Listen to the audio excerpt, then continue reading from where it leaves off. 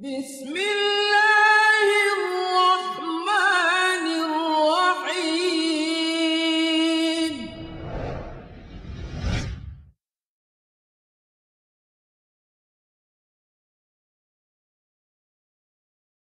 بسم الله الرحمن الرحيم. الحمد لله رب العالمين، وأصلي وأسلم على سيدنا محمد وعلى آله وصحبه أجمعين، وأشهد أن لا إله إلا الله وحده لا شريك له، وأشهد أن محمدا عبده ورسوله. Continuing with the verse number 25 of chapter or Surah An-Naba, the Prophet sallallahu alaihi wasallam, describing the ghassaq, the lens that is mentioned in this verse, as narrated by Abu Sa'id, and it's reported by At-Tirmidhi and others, and Sheikh Al-Arnaut rahmatullahi alayhi ruled it as a sound narration. He sallallahu alayhi wasallam said, if a bucket of this ghassaq, one bucket, was to be thrown over people in dunya, it would make the entire world stink. The entire earth would stink as a result of one bucket. It would ruin people's lives due to its smell. How would the case be for someone who is actually drinking it?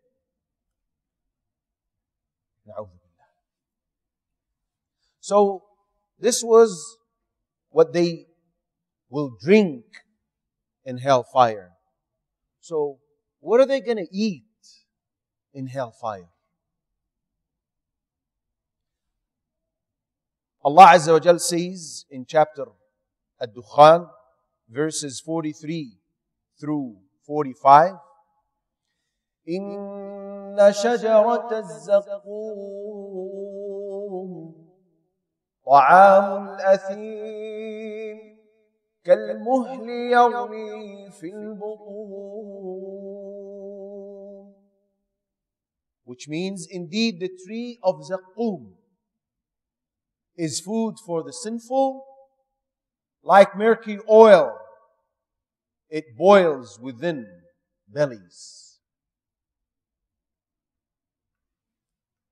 Allah described the shape of the fruits of this Zaqqum tree mentioned in this verse.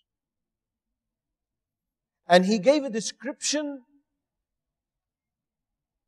that has a very strong negative impact on people. Allah resembled it to shaitan. Though people don't know how shaitan actually looks, but it is shaitan. So anything looking like shaitan is something that's going to be rejected. That's going to be connected to evil. That is going to be connected to ugliness. That will be connected to anything bad and everything bad. Allah says, طَلْعُهَا كَأَنَّهُ رُؤُوسُ الشَّيَاطِينِ. Verse 65 of As-Saffat. Its emerging fruit is as if the heads of the devils. Now, how does that taste? This is the description that's enough to turn anyone off from it. But how does it taste? Allah mentions everything. Allah mentioned everything in the Quran. Allah Azza wa Jal revealed the Quran and revealed the Sunnah. It is worthy to mention the narration in which the Prophet sallallahu alaihi wasallam said, أُوتِيتُ الْقُرْآنَ وَمِثْلَهُ مَعَهُ. I was given the Quran and the like of it with it, which is the Sunnah. As we mentioned in the beginning of this course, in the first couple of sessions, we mentioned that the Sunnah complements the Quran in the understanding of what is needed and the instructions that Allah Azza wa Jalla has given. And this is one such example. Allah Azza wa Jalla tells us the taste of this tree through Muhammad sallallahu alaihi wasallam, the sunnah of Muhammad sallallahu alaihi wasallam, and the sayings of Muhammad sallallahu alaihi wasallam. Ibn Abbas narrated, and this is reported by Ahmad and Sheikh Al-Albani, rahmatullahi alayhi, ruled it to be authentic. The Prophet sallallahu alaihi wasallam said, and listen up, he said, if a drop of the juice of Zaqum, a drop, a single drop, was to fall on earth, it would make the lives of people bitter and will ruin their livelihood.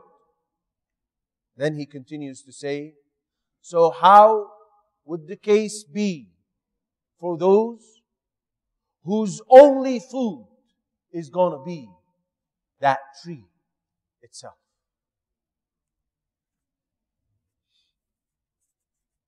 With regards to this Zaqum,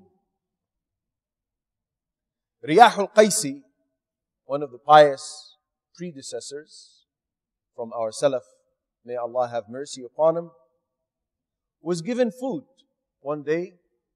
So he ate a little bit and then refrained, stopped eating. So the host gave him more food and he said, I haven't seen you eat enough. Why don't you eat more? So he cried and he said, how can I fill my stomach knowing that Zaqum is waiting?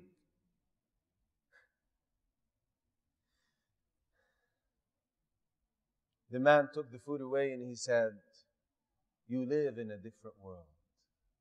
Meaning, your concern is different than normal people.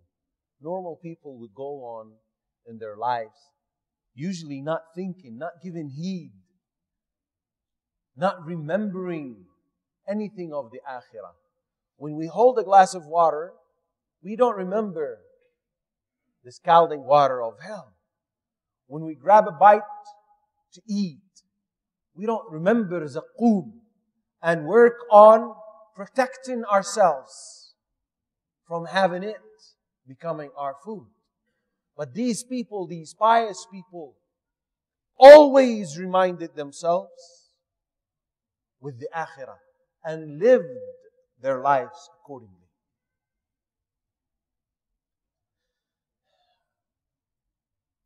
Allah says in verse 26 of Surah An-Naba,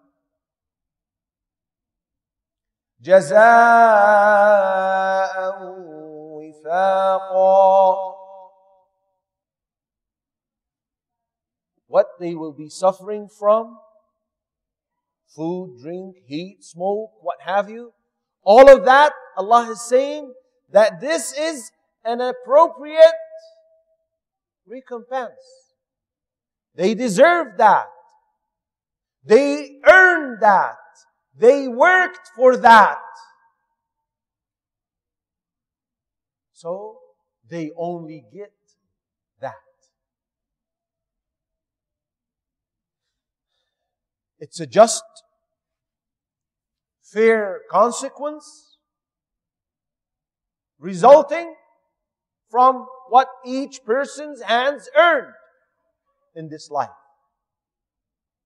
Allah does not oppress as little as a small ant's size or weight. So everything one will see on the Day of Judgment is going to be the consequence of what he's done in his life. So no one else to blame except ourselves. And Imam al-Baghawi, rahmatullah alayhi, says, there is no greater a sin than associating and disbelieving in Allah. And there is no punishment severer than hellfire, and therefore this is in return for this, for the disbelievers. As for the sinners of the believers, it is a consequence of their heedlessness, their negligence to the commands of Allah Azza wa Jalla. They did not glorify Allah when one sins. He does not glorify Allah whilst he's sinning. Because had he glorified Allah, he would have refrained immediately.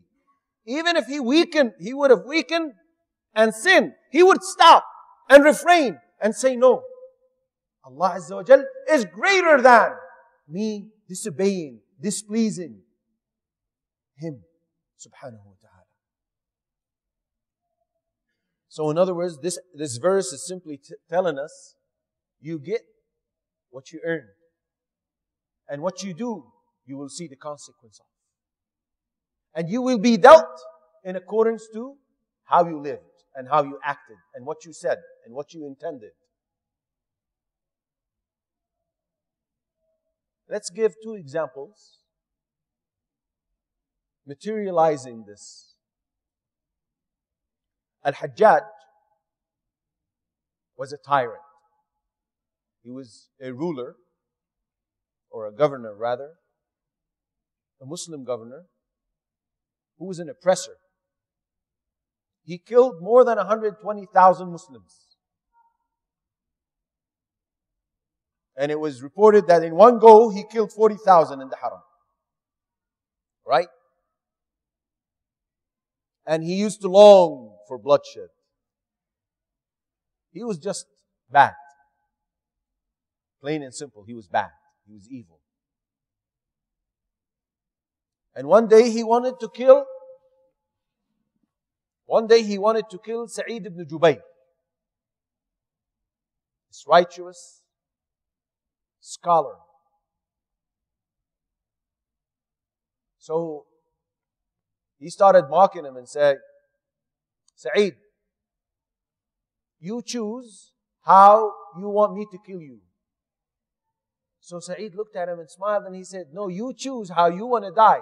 Because as you kill me, Allah will kill you.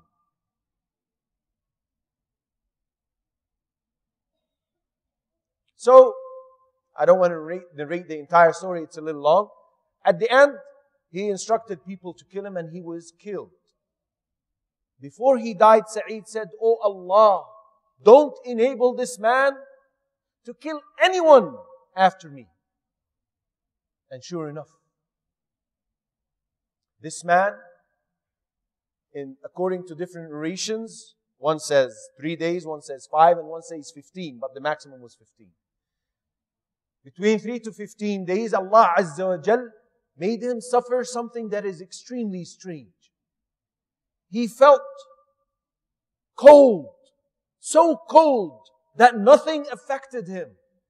To the extent that he used to put his hand on the fire, his skin would burn, and he would still feel cold. So he would suffer twice. He would suffer that coldness, and would suffer the burning of his skin. And then gangrene spread in his body and he died. The consequence of killing was killing. That's in dunya. Besides, Allahu A'lam, what is awaiting him in the hereafter. During his sickness, he sent to Al-Hasan, rahmatullah alayh, asking him for help. He said, I told you not to touch scholars, and you killed Sa'id. This is the consequence of that.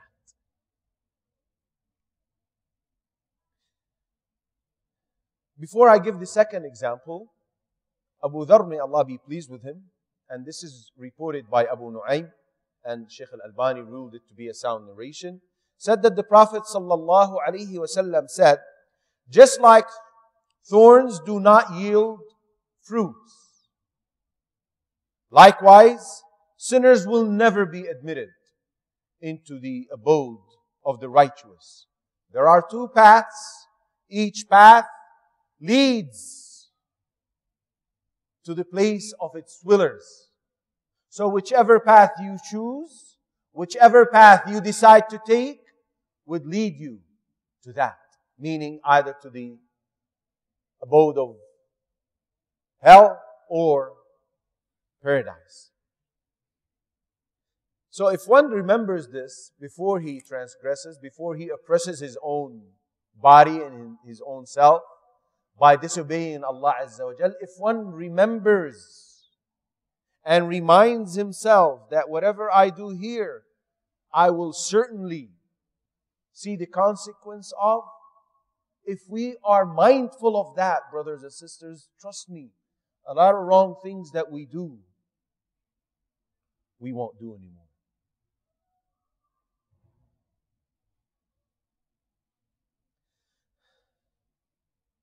Just like the consequence of evil is evil, the consequence of good is good. One great example of this is Ibrahim alayhi salatu wassalam. Prophet Ibrahim suffered and was thrown in fire for the sake of the religion of Allah Azza wa Jalla. So he subjected himself to torture, punishment, not just any punishment, but fire itself. They built a fire that was so huge that whenever birds would fly from a high distance up, it would burn and fall. And then they threw him in it. What is the consequence of this perseverance, this calling for the sake of Allah? Allah Azza wa Jal changed the fire. قُلْنَا يَا نَارُ كُونِي بَرْدًا وَسَلَامًا عَلَىٰ إِبْرَاهِيمَ. Allah commanded the fire to be what? We said, oh fire, be coolness and safety for Ibrahim. If it was to turn cold only, but not safe, he could have suffered its cold temperature. But Allah made it cool, so it doesn't burn him, it doesn't harm him, and safe. So he walked out safe, untouched, unharmed. Again, the consequence of evil is evil, and likewise the consequence of good is good. We will conclude with this and resume in the following session, inshaAllah. Subhanak Allahumma wa bihamdik. Ashhadu an la ilaha illa ant. Astaghfiruka wa atubu ilayk.